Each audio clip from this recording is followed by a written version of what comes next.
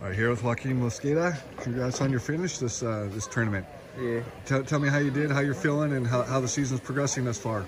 I'm feeling good. I just gotta keep on working on little things. I gotta work on my bottom and on my feet, getting more takedowns. What do you think of the competition level this weekend? It was good. And where were you tested most? Probably my quarters match. It was pretty close right there, 6-4. And then in the semis, I feel like I could have won, but it didn't go my way. The blood time.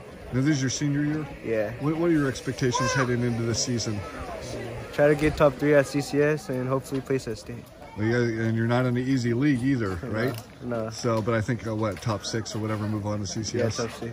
Yeah. So, in terms of where will you face the biggest challenges in league? Probably Gilroy. Gilroy. What did you do in the off season to prepare for your final year? Just go to a lot of camps, stay local and train a lot. My friends, my coaches, just work on little things. What does a top 8 finish here this weekend mean to you? Just building for postseason at the end. Are you happy with your showing this weekend? Yeah, I wish I could have made finals, but that didn't go my way. So yeah, that was in the quarterfinals, semifinals. The semis, yeah. What happened in that match? I was up 3-2 and my nose started bleeding. Uh-oh. And I couldn't stop bleeding, so I just got he got the injury win. It was by injury? Yeah. For that? Yeah. They didn't plug it? No. Couldn't stop going. Oh, no. So. Oh, geez. So that's frustrating. Yeah. So how'd you bounce back from that one in the consolation?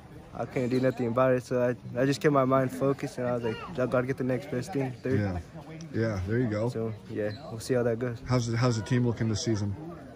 We're looking good. We got a lot of incoming freshmen, so we're trying to build with them, get the program going. And how's the girls contingent looking? The girls, they're looking good. They're looking good.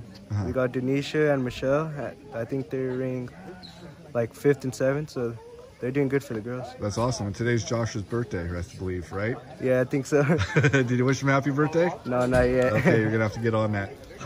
All right, okay, Joaquin, thanks so much. I appreciate it. All right, thank you.